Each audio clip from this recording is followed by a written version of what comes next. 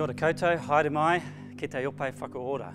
It's great to be able to join together around God's Word. And we're going to go to Acts chapter 2. If you've got your Bibles, I encourage you just wherever you are, just to grab God's Word and look up Acts chapter 2.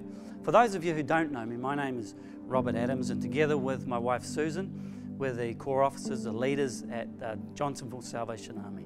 It's just a privilege to be able to share God's Word with you today. So Acts chapter 2. It's Pentecost Sunday, and I love Pentecost Sunday because it's where we get to just really focus on the Holy Spirit. And one of the things that I really love is just seeing the Spirit of God working in people's lives, seeing them having tangible, real encounters, powerful encounters with the Spirit of God. The Spirit of God is about changing lives, transforming lives. And I had the privilege just earlier this week to be with a guy who was really struggling in his own life, things going on, and I was talking to him about Jesus and had the privilege of leading him to Jesus. He gave his life to the Lord. And, that's the greatest miracle, is the miracle of salvation, the miracle of coming to faith in God. And when we finished praying for him to come to faith, I said to him, it'd be great to pray for you to be filled with the Holy Spirit, to be filled with the Holy Spirit. And I just explained a little bit about what that meant, and he said, yeah, okay. And so we prayed. I said, just hold your hands out in front of you like this, and I'll pray. And I prayed for him to be filled with the Holy Spirit that day. And it was incredible. The Spirit of God just came into the room, came on this man's life, and it was just a powerful moment for him. And when we finished praying, I said to him, you grab a notebook, write this down. Write down what's happened today, that this was the day you came to faith, that you became a child of God, that you received the free gift of eternal life. This was the day where God showed up in power in your life. Write it down so that as you go through life, because there's going to be ups and downs, there's going to be times where doubts will come, uncertainties will come, that you can anchor yourself to this moment where God showed up in your life, and let that be a stake in the ground moment. You see, the Holy Spirit He's in the business of changing and transforming lives. If you're wondering what is the Holy Spirit doing right now, well, one thing is for sure, is that He's transforming people from glory to glory to become more like Jesus. He is changing people more and more into the image of Christ. That is for sure. Here's the thing. See, the Holy Spirit, about the Holy Spirit, everything the Holy Spirit touches is changed for the better. Come on, someone should be writing amen in the chat room right now. That's a good point. Everything the Holy Spirit touches is changed for the better. He just makes things better. He makes things better.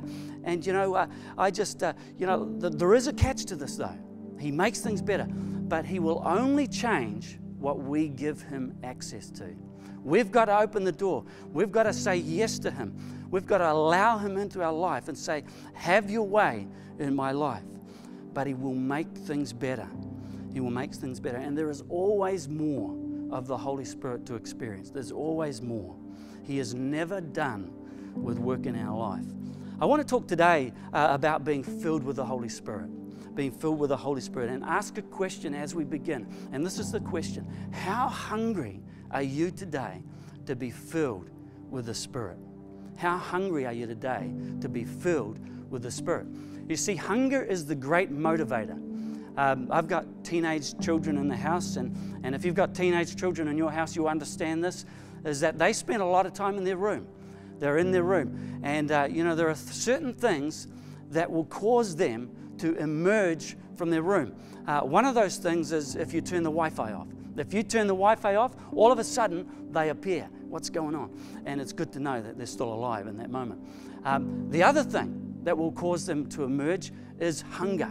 When they start getting hunger, they will appear out of their room and they'll ask, what's for dinner? Or they'll find their way to the refrigerator or the pantry, because hunger is the great motivator. It is the thing that will cause you to hop in your car and drive to KFC and wait in the drive-through line for a couple of hours.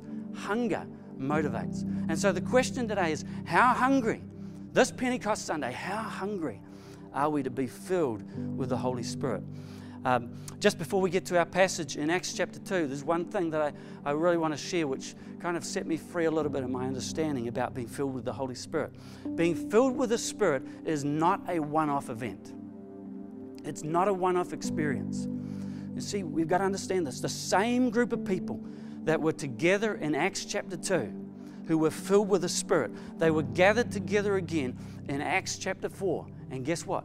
They were filled with the Spirit. It is not a one-off experience. Paul says in Ephesians 5 verse 18, don't get drunk on wine. It will ruin you. Instead, be filled with the Spirit. And the word filled there is a sense of a progressive, continued posture and positioning to be filled. It's not a one-off experience. And so how hungry today are we to be filled with the Holy Spirit? Let's go to Acts chapter 2. Acts chapter 2, we're just going to walk our way through these first 4 verses of the chapter. Acts chapter 2, beginning at verse 1. It says, when the day of Pentecost came, they were all together in one place, they being the believers. When the day of Pentecost came. So what is Pentecost? What is the day of Pentecost? Pentecost was a Jewish religious festival where they celebrated the first fruits of the wheat harvest. So thousands of people from all over the known world would come together.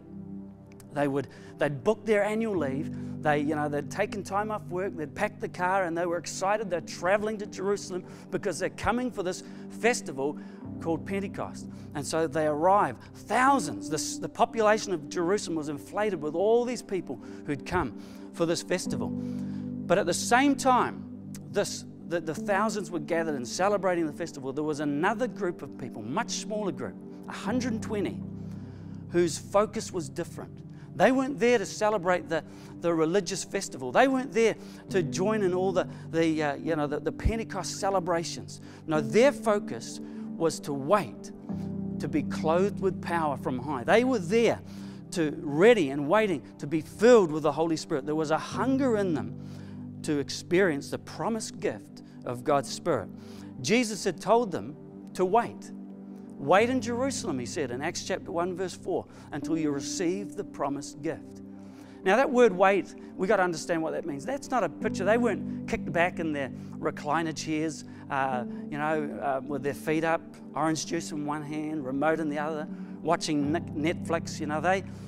What are you doing? Well, I'm just waiting for the Holy Spirit. No, that wasn't the sense of waiting. The word waiting there in the Greek means the sense of anticipation, that every part of who they were was poised, ready, hungry, longing to receive the Spirit of God, to be filled with the Spirit. You see, while everyone else is celebrating, they are waiting. They're waiting, hungry to be filled with the Spirit. They didn't know that this would be the day it was going to happen. You see, it was 10 days earlier that Jesus said to wait. And so they'd been waiting for 10 days. And this day was just another day. They got up this morning and saying, could it be today? Could it be today? And so they didn't know. They didn't put on their Sunday best, think today's the day we're going to be filled with the Holy Spirit. They didn't know. But in Acts chapter 2 and verse 2, it says, suddenly, this day, suddenly a sound like the blowing of a violent wind came from heaven and filled the whole house where they were sitting. They saw what seemed to be tongues of fire that separated and came to rest on each of them. All of them were filled with the Holy Spirit and began to speak in other tongues as the Spirit enabled them. Look at this sensory progression here. First of all, they heard something. They heard a sound of the Holy Spirit at work. Then they saw something. They saw the sign of the Holy Spirit at work. But then they experienced His infilling. They experienced Him for themselves. You see, so often in life, we do that, don't we? We hear about the Holy Spirit at work. We hear what He's doing.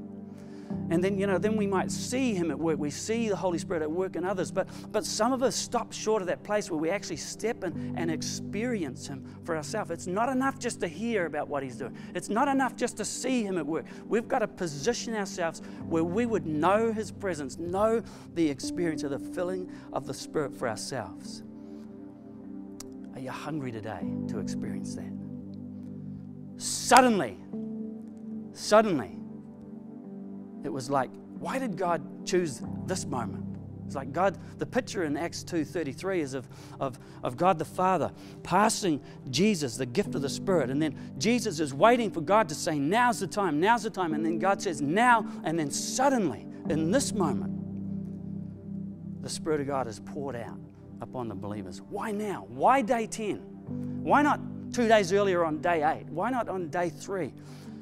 Well, watch this. I don't want you to miss this today. This is key. Acts chapter 2, verse 1.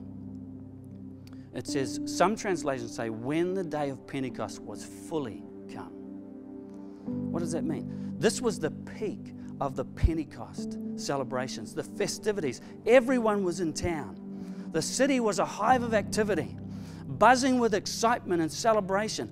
If there was going to be a day that would test their focus, their hunger to be filled with the Spirit, it would be this day. There was so much going on in Jerusalem. You know, they could have said, let's take a break. You know, let's go check out what's happening down the road. Let's have a look at this. There's so much going on. But they remained focused. They remained together, focused, hungry for the Holy Spirit. Even in the midst of all the religious activity, you know, good religious, proper, important religious activity, they hungered for something different. They hungered for a new move of the Spirit of God in their lives. God saw that nothing was going to take their focus off waiting for the promised gift of the Holy Spirit, of being filled with His presence. Their hearts were right. Their focus was right. They hungered for nothing else but His presence. Being filled with the Holy Spirit was the most important thing for them. There was unity in their desire to be filled with the Holy Spirit. And so God, in that moment, He says, now. And then suddenly, they're all filled. In chapter 2, verse 4, it says, all of them were filled with the Holy Spirit. All of them. No one missed out in that moment. No one missed out that day. In Acts 2:17, when Peter gets up to explain what's going on, he says, he quotes the prophet Joel, and he says, in those days, God will pour out His Spirit on all people. See, God's desire is that no one would miss out on knowing His presence, on knowing the infilling of the Holy Spirit. How hungry are you and I today? Of course, we can't all be together physically like they were back then. We can't all be together in one place right now. But wherever we are, whoever we're with, our hearts can be united in this pursuit and this hunger to be filled with the Holy Spirit. See, we are Te Ope Whakaora.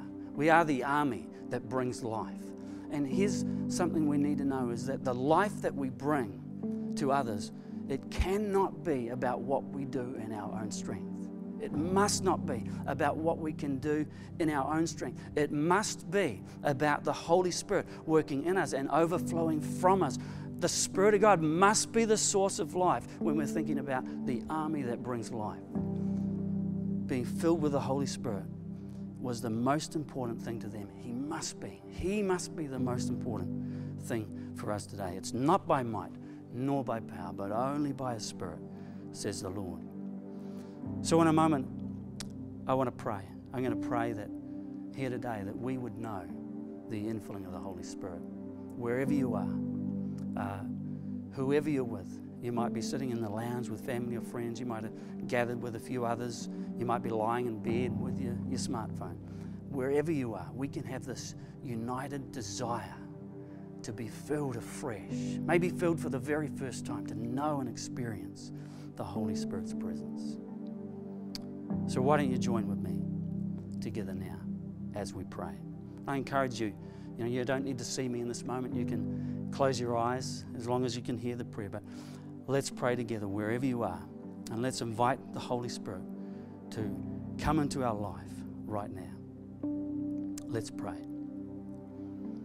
Heavenly Father, right now, we thank you for the promised gift of your Holy Spirit. Your word says that the promise is for everyone, that you would want no one would miss out on the experience of being filled with your Spirit.